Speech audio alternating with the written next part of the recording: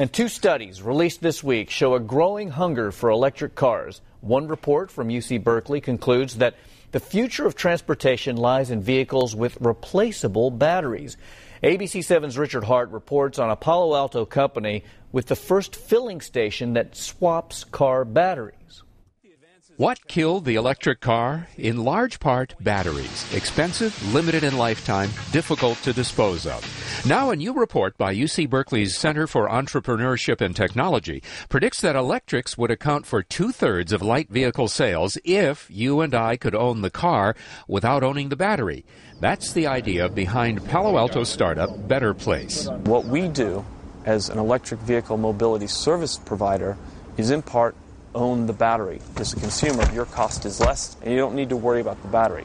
In the same way your phone is connected to the communications grid through a service provider, Better Place proposes to connect your car to the electric grid as a mobility service provider, recharging it at the best time for the best rate with the cleanest energy. Imagine never having to go to the gas station again, never having to have your hands smell like petrol. Wait a minute. You might say plugging in and waiting for a charge is not as fast as putting in a nozzle at a pump and filling up with gasoline.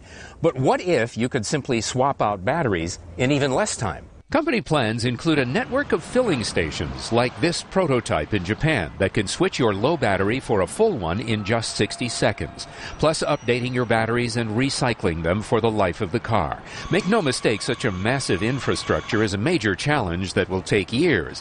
But a new survey conducted by market research company Ipsos for Better Place found 1 in 3 Americans is interested in making her next car an electric one. With the next step in electrics, Richard Hart, ABC 7 News.